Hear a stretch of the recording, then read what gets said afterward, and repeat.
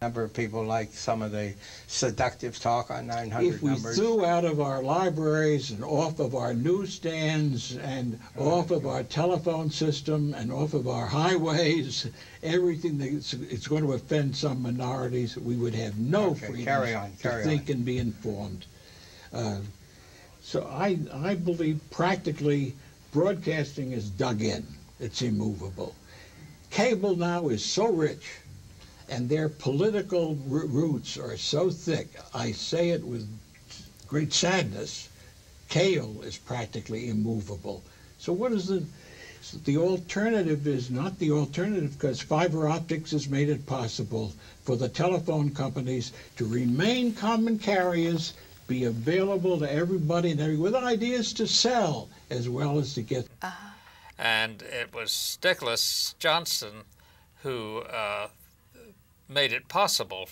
And it was Nicholas Johnson who made it possible for us to bring up the whole matter of public access to the Cable Commission. Again, do you view yourself as an artist? Primarily, how do you describe yourself? No, I regard myself as an educator. An educator. I see, an educator. Occasionally, something that I do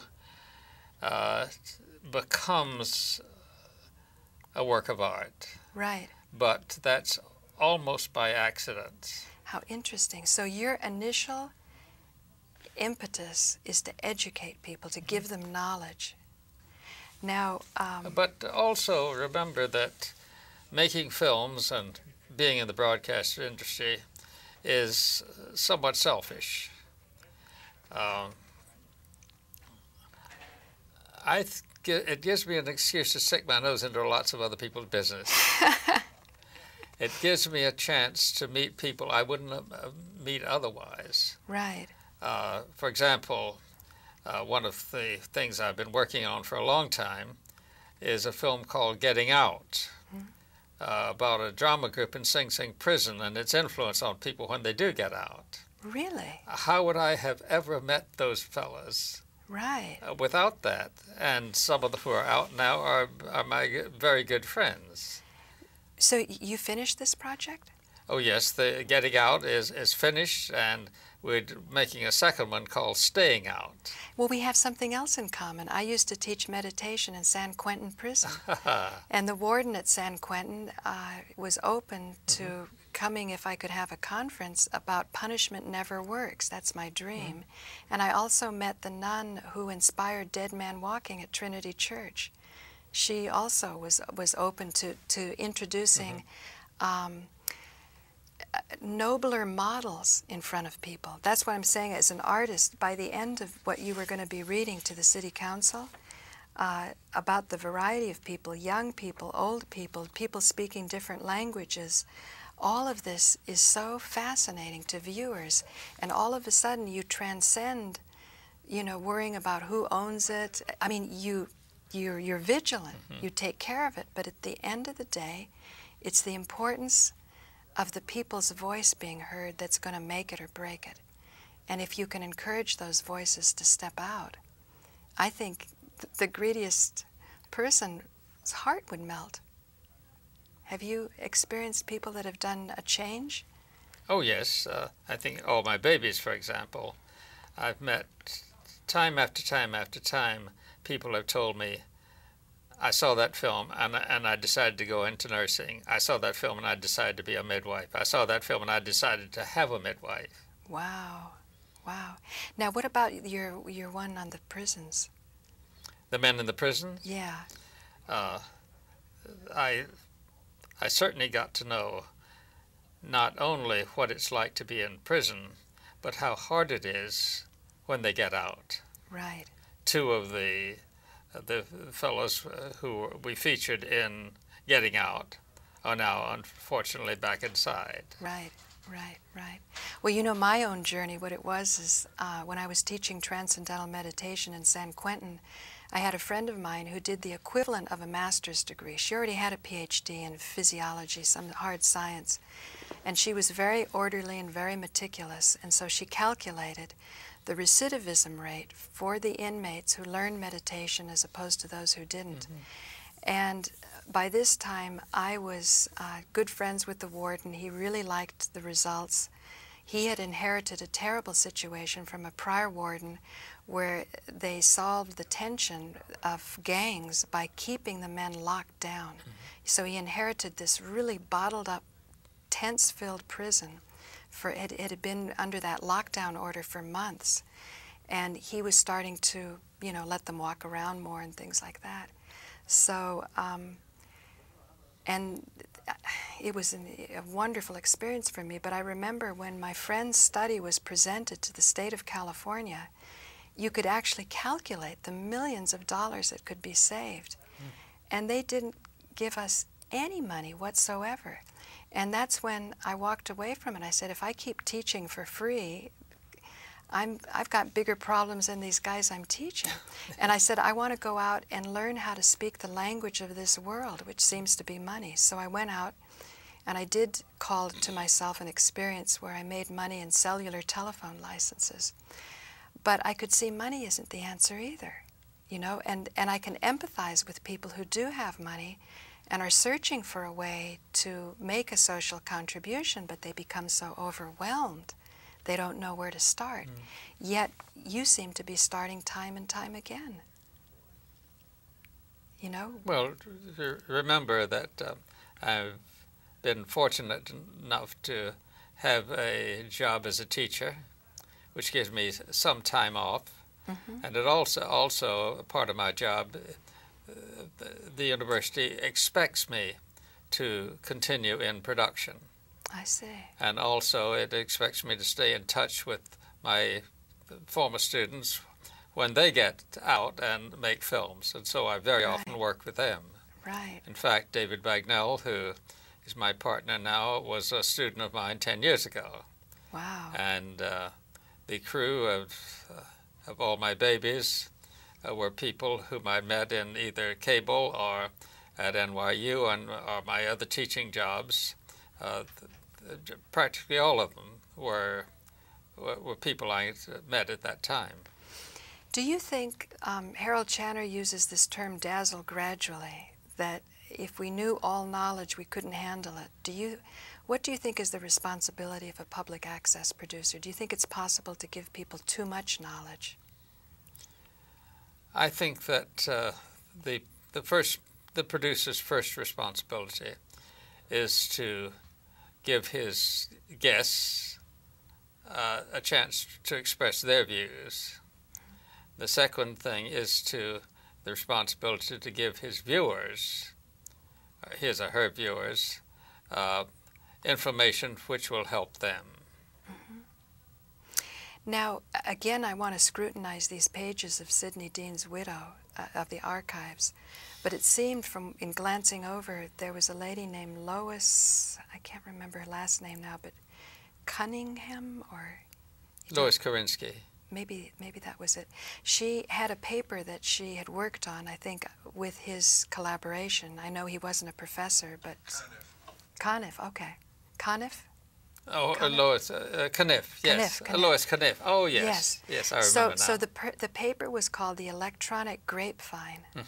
Do you remember that concept? I don't remember the book. But you can kind of figure out the idea that through electronics we can spread knowledge.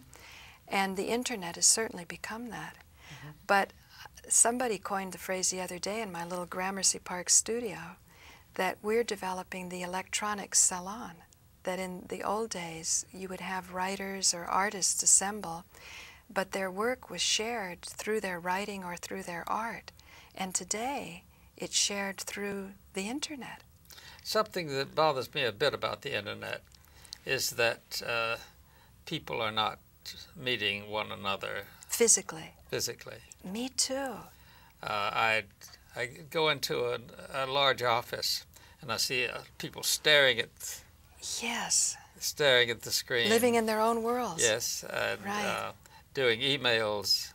But I find that a bit hard, but Well, maybe it's because of my generation. I don't know. No, I think you are so right. I think because, you know, studying natural medicine and Ayurveda, and that's why the project I'm going to work on is to get all my babies and then roll in some of this video about Ayurveda in India, is that we are creatures of the earth, of the air, of the fire, of water, and we need to balance. And I think physical encounters are really important.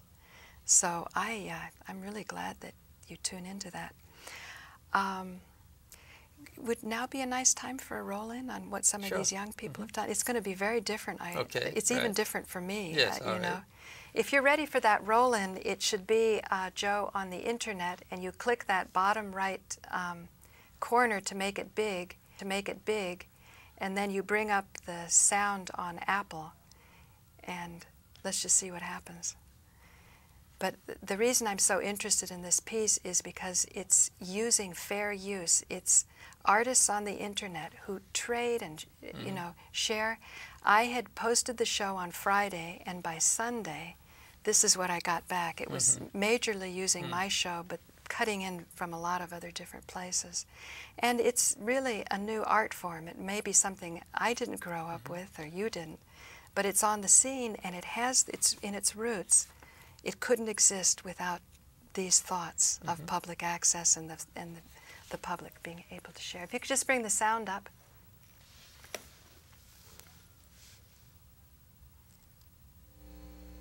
Still no sound again. On the bottom, on the right, he's putting the names of all of the people that he picked up to use. It says, Music 41 was a young man that I had in the studio. He came up from Pennsylvania, and Paula Gloria. And I think we're going to have to use that trick again, whatever.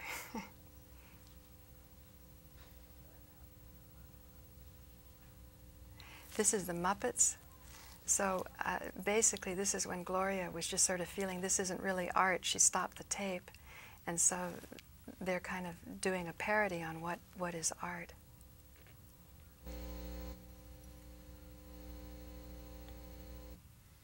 And then that's me with the chroma key. And that's the young artist.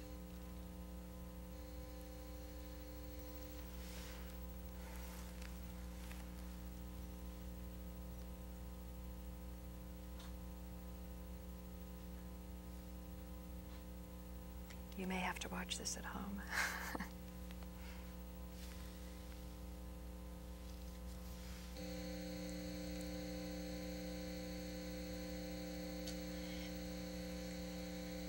We're not getting sound on the Apple. Let's just cut it. I don't want to take any more of Mr. Stoney's time, and we'll just finish up the interview.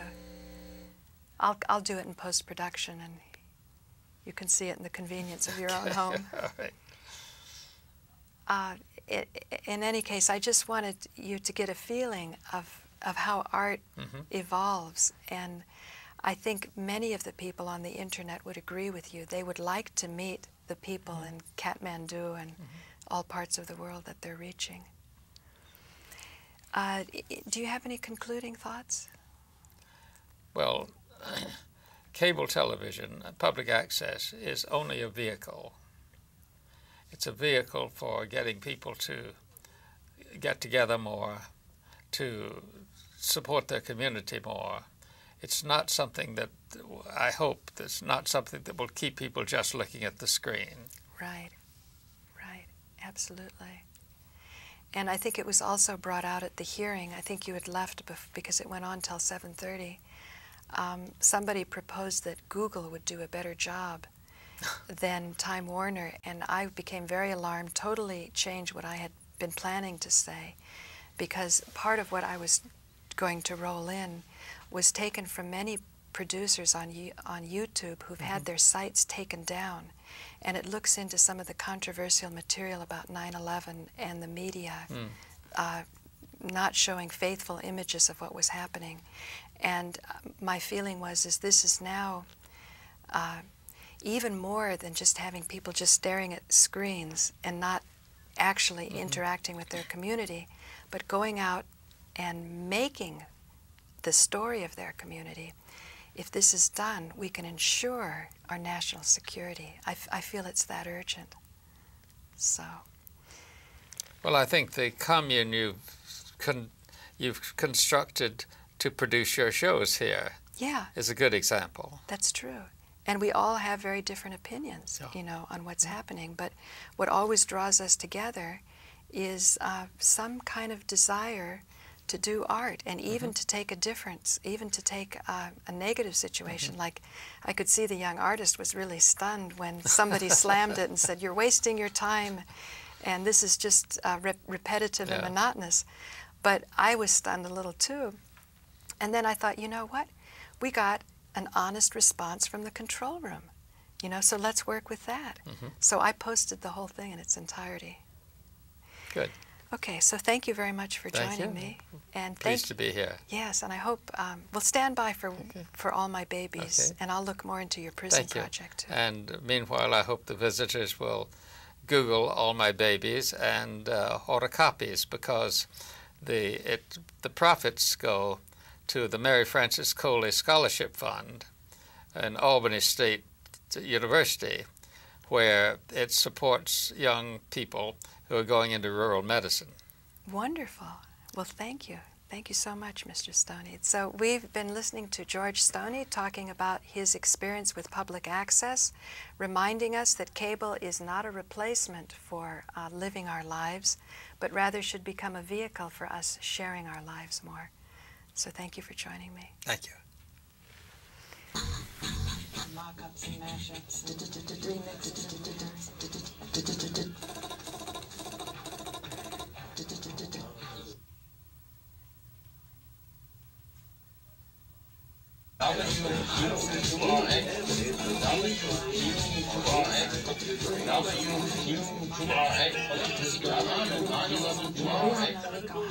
as the 9/11 guy, but you made me realize he's a musician. Nobody's gonna listen to it on public access. They gotta turn it fucking off.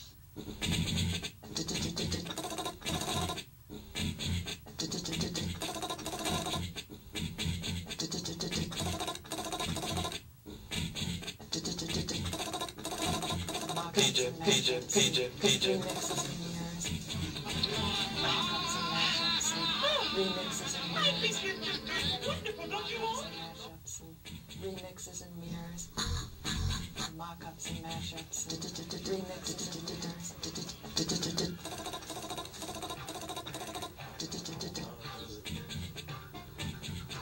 PJ. Oh, wonderful. Yes. Hey, Selma. I would like to do for you some of my famous rhymers. Let's sing a song. I can rhyme any word with song. Song. Long. Wrong. King Kong. Empire State Building. Right. You said it was fascinating to see a side of Nico other than the 9/11. Right, and to eat was so vigorously. I can rhyme any word you call out. Any word. You want to hear it? You want to call out a word? No. Oh. You know, like Santa Claus. Row. Row your boat. Carry down a stream. That's just sort of speaks to my general philosophy and style and art in general, I would say. Sort of... Oh. Isn't he something? Go to a stall. Interesting. Oh. Let's go back again to page 2 and then just see if we can get another roll in. Or maybe we could, yeah, that's okay. Show it. If you can show the page and we can talk through it. Oh, time. What a discovery, yeah. Whoa. That's comedy relief. Whoa, that's comedy. Yo.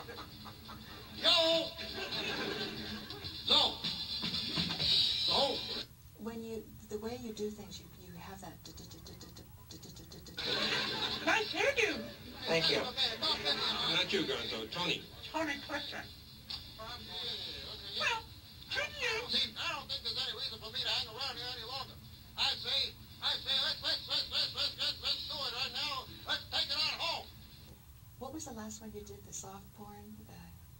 Nothing But Hot Girls. Nothing But Hot Girls. I must say, ladies and gentlemen, his mastery of this topic just really lifts up the essence of femininity. Camera 3 on the dancers, and take 2.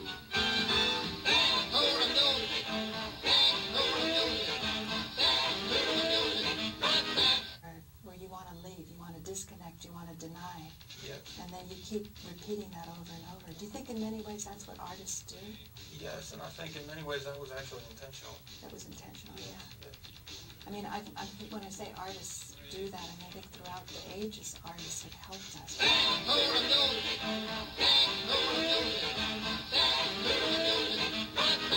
Have fortified us.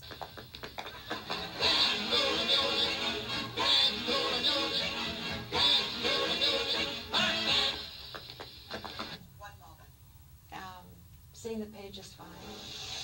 Okay. No, not that one. That's not TV fakery. Picture projector, the lens of...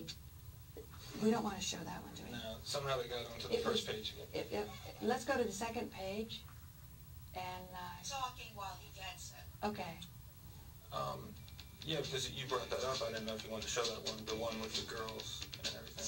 If you wanted to show that one. Yeah, let's show that one. I'll edit it out, you know, if it's not appropriate for a daytime audience. Oh, I wasn't even thinking of that. What's that? That it might not be appropriate. Yeah, but that's okay. It'll be appropriate for an evening one or else. Don't put it up if you got it. What's the name of the one that you really want? Might as well have fun. Might as well. You want to do that one? Yeah, sure. This is a nice one because I'm in it.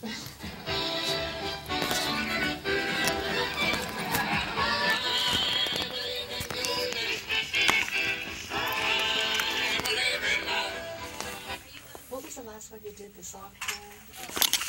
Nothing But Hot Girls. You were going to record some more, so I was... Oh, yeah, no, I think just wrap. Did you want to, Joe? No, we'll do another.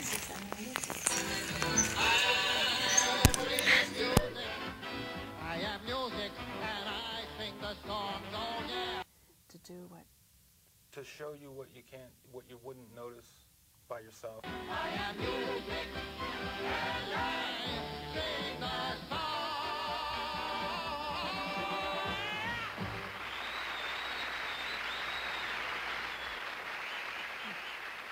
Well, I don't know, guys. The audience seemed to be taken by him. So is Miss Piggy. Okay. Hey, Buzzy, take camera 2. Sort of to break you out of your normal everyday consciousness and make you look at something from a different perspective. And to bring harmony and beauty into it. That even though it's gruesome, that somehow, because it's the reality, you are entering more into it. Yep. If you wanted to play that one, that's on the bottom of that page. On the second page? Yeah, if you wanted to roll that one. Should we do another roll?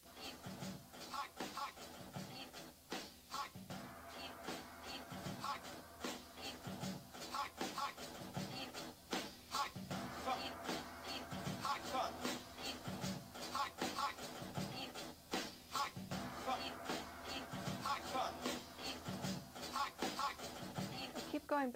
You cut it out.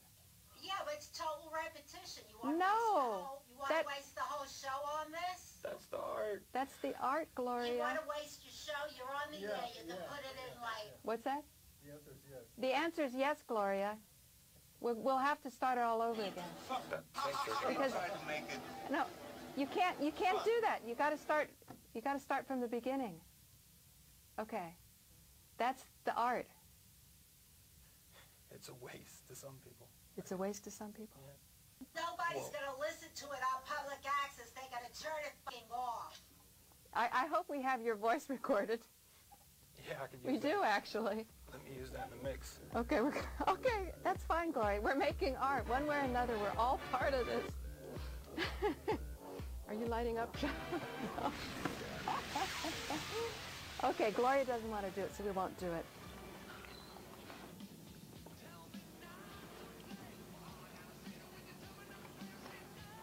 What is that?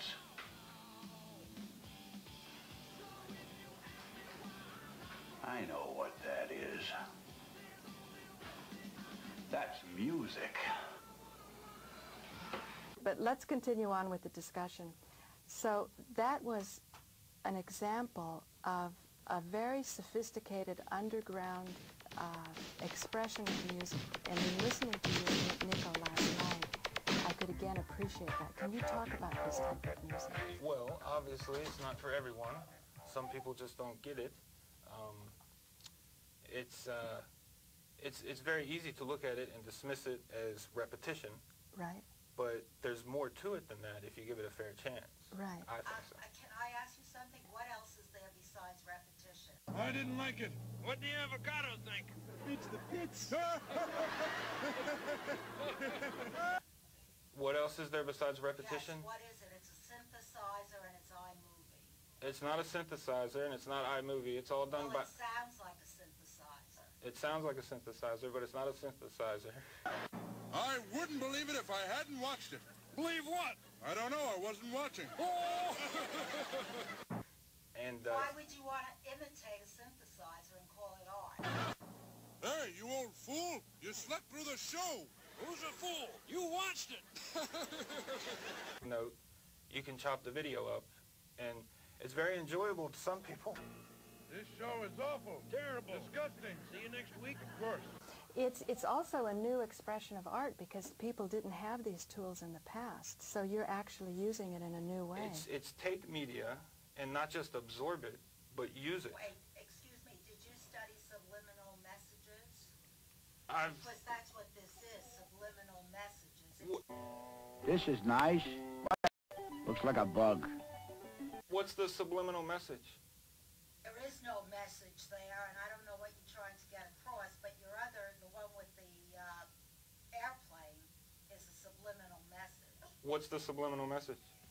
What you're trying to say, which I believe, however, that message has, I don't know, banging, repetition. You can't make an accusation. You can't make an accusation. That subliminal is constant repetition. In the sentence you just said, there was a subliminal message, and I picked up on it. Prove me wrong. Well... Finally, we've seen him do a good show. Good. Can we please stop coming now? $2 I paid for a French movie, for a foreign movie, and I gotta see this junk. Exactly the spot. What is that?